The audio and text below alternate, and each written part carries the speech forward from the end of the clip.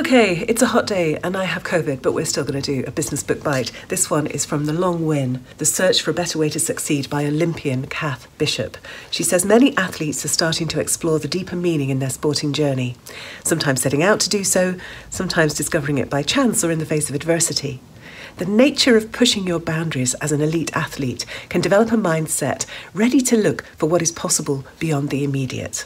It's not just about sacrifice, pain and fighting. The vocabulary of elite sport is starting to include concepts of friendship, love, human connection, emotional safety, meaning, support, values and integrity. The same applies to our worlds outside sport. Long Win thinking urges us to embrace, listen to and tell different stories, to ask more questions about the stories we think we know as part of resetting our view of what winning means for ourselves and the world around us. It's through stories that we change and shape our lives.